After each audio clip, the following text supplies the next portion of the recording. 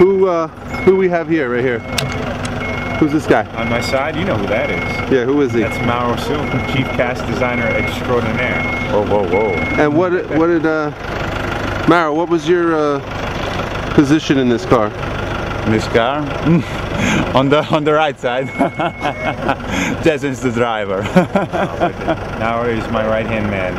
Without Mauro, none of this would be possible. He completed the entire computer model. Digitalized all the mathematical surfaces for the car, and did a phenomenal job as always. I can't say enough about how great his work is. So Mauro, how is it working with Jason? Good, really good, because you feel free to be proposer. You know, you collaborate with the designer. You are not just a machine.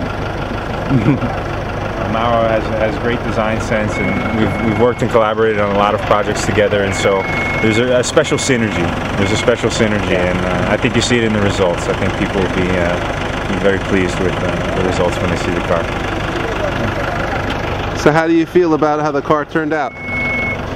Did it turn out the way that you were expecting when you see it in the computer? Even better. Even better. Even better, yeah.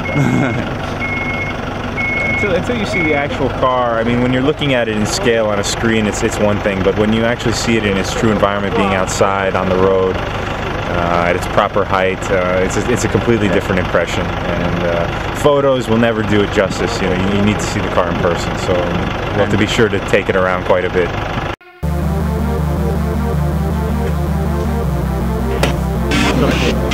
Okay.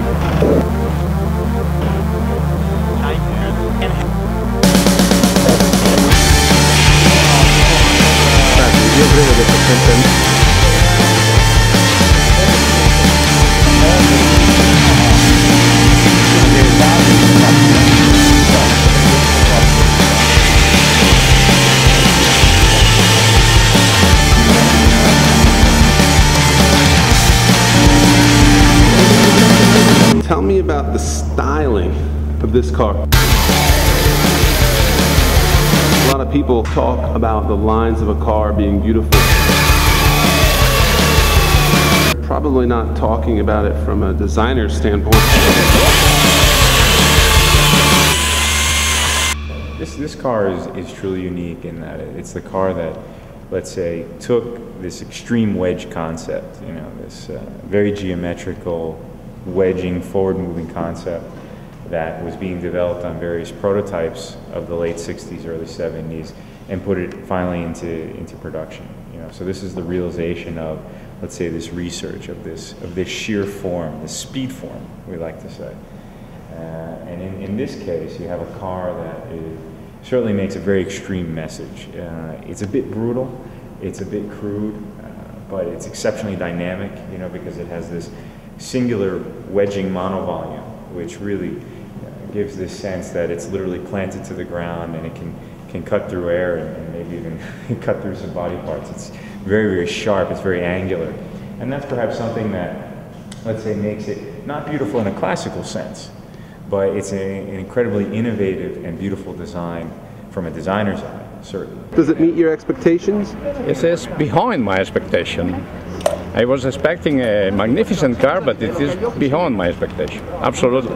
It means that we have the capabilities to create new cars in the line with the Bertone tradition, to be innovative, to be creative.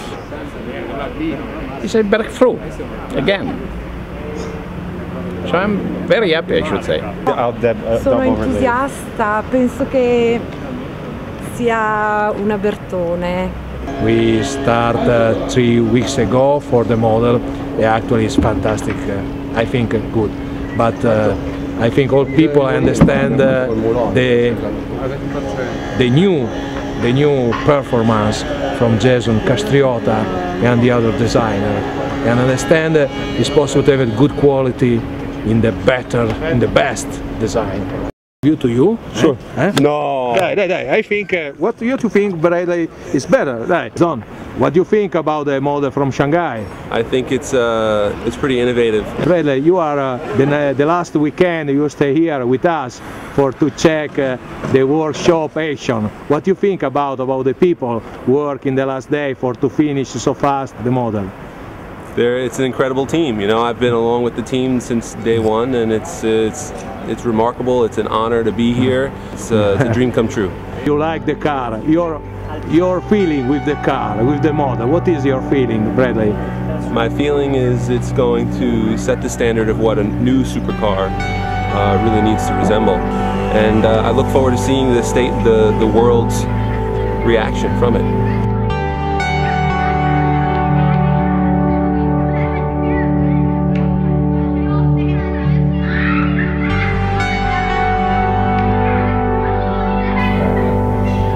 Definitely speaking of a different age. There's something even today still radical about it, still very futuristic, very intriguing. This, let's say, repetition of trapezoidal forms, triangular forms, which always connotate technology, which always connotate strength and dynamicism. Those are forms that unto themselves, if you were to see them on a piece of paper, just the shape itself, a triangle or a trapezoid, you'd immediately conjure images of something technical, something dynamic. Whereas, when you see cars that are very round and voluptuous and soft, there's, let's say, more serenity involved. This shape has sort of an organized chaos. There's something exceptionally dynamic about it, something nervous about it, much like the idea of Lamborghini, which are these kind of the raging bull, so to speak. So, even to this day, when you see one, it really is a sight.